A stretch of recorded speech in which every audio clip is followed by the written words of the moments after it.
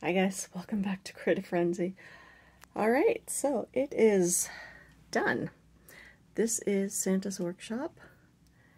I'm going to give you a full tour and we will do close-up of certain things that I've made off camera, but you'll also see things that I made on camera. So I do have a battery pack, so the lighting has been integrated. I have light here as you can see, so that's kind of cool. I'm happy with that. So this might be a little bit shaky, we'll see how it goes. So, oh my goodness, I had a lot of fun making this, but it was finicky, it was small. Anyway, alright, so let's take out the things that are loose, that are not glued down. So that'll be kind of a good starting point. Oh my goodness, okay. Then I can show you, oops, I'll try and do this all with one hand. Alrighty. There we go. A couple more. Almost there.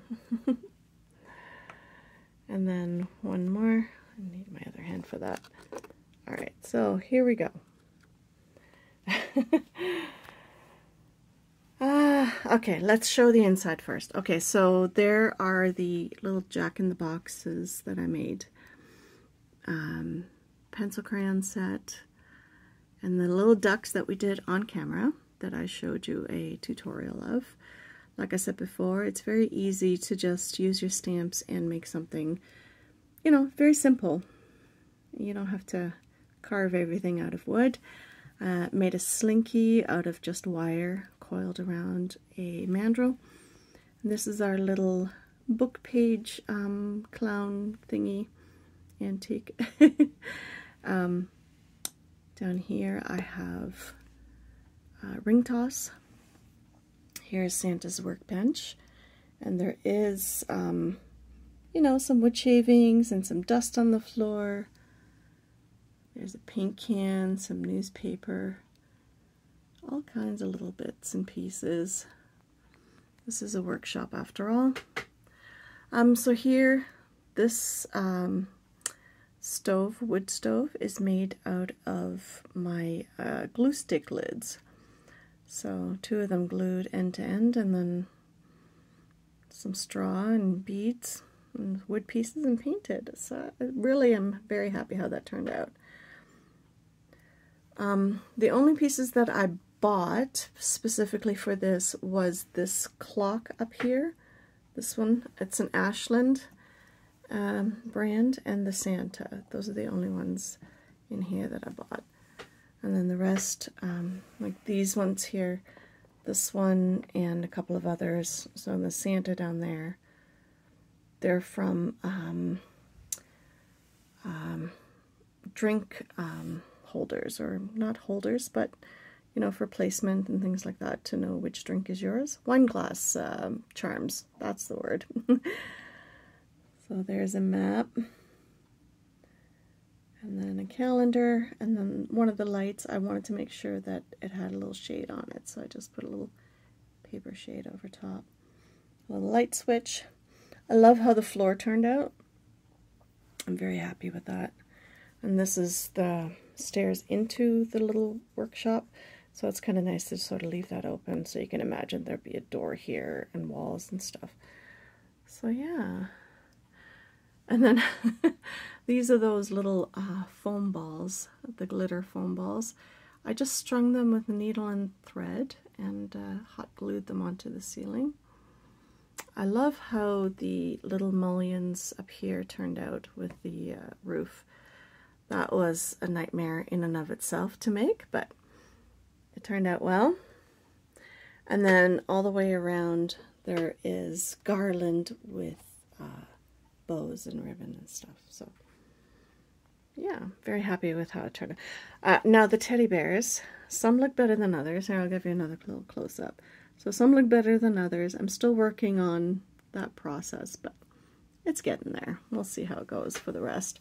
This little wreath, oops, sorry, I just made with a washer, and then some bells and some greenery, and then I just hang it on the little hook. There we go. And then that wreath I made also. And then the little Santa up there is just from scrapbook paper that I just glued on there. So I thought that was kind of cute. Oh, and this is another one of those little wine glass charms. So, all right. And then these are the things that are not glued down. So I made a toolbox because Santa needs a toolbox to put all his tools in.